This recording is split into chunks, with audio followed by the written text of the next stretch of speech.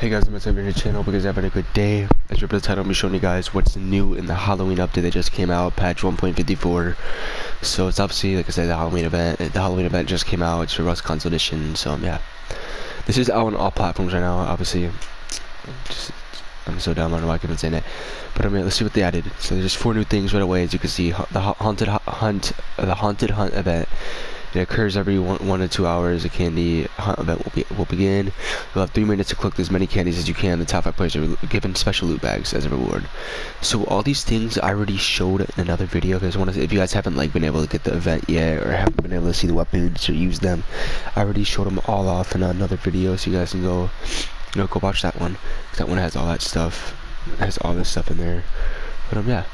So the haunted hunt event, you just pretty much just run around on the streets and everywhere and just look for candies, and then you'll find the candies and they'll turn into like little loot bags, like candy bags, and you can open them and get like little tiny rewards. Like you'll get obviously candy, and then you can get like a sickle or any Halloween event item, something like that. I haven't been in the top 5 yet, so I don't know what's in the special loot bags, but whatever. But yeah, the Halloween weapons, sickle, butcher knife, pitchforks. These weapons can be found in loot bags or crafted during the Halloween event.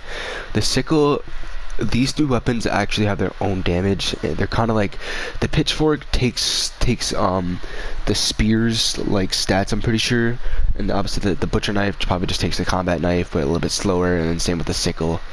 The sickle's yeah, it's a lot slower, but it does a pretty good amount of damage. Halloween apparel, the mummy suit, scarecrow suit, crate costume, and barrel costume. I haven't seen the crate costume or the barrel costume yet, but the mummy suit and scarecrow suit are pretty cool.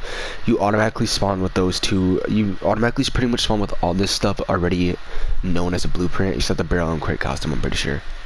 Spiderwebs, coffins, graveyard fences, and gravestones can be found in loot bags crafted in the Halloween event. These are also already starting blueprint. Here's a bunch of fixed crash. I'm probably not going to read all of them. It's just the ones that pop out. So a lot of these are just you can pause it too, but a lot of these are just random stuff. We'll see what this one is. Adjusted junk pile scientists and heavy scientists AI to further match PC.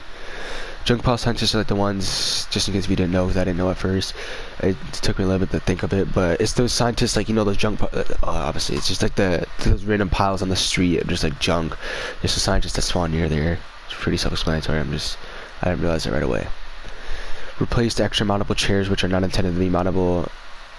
Alright, so they just replace mountable chairs with normal ones in launch site, because obviously they're not supposed to be there. Fixing the issue with AI not freaking dead players. Fictional posts no longer despawn if their scientist is alive. So yeah, it's pretty much it. It's a pretty good amount of a bunch of fixes and stuff. It's a pretty good update. If you want to see what all this stuff looks like, then you can go watch one of the videos I already made about this. I showed all the stuff off. So yeah, you can go watch that. Make sure you guys like and subscribe too. See you guys in the next one. Hope you guys have a good day. Peace out.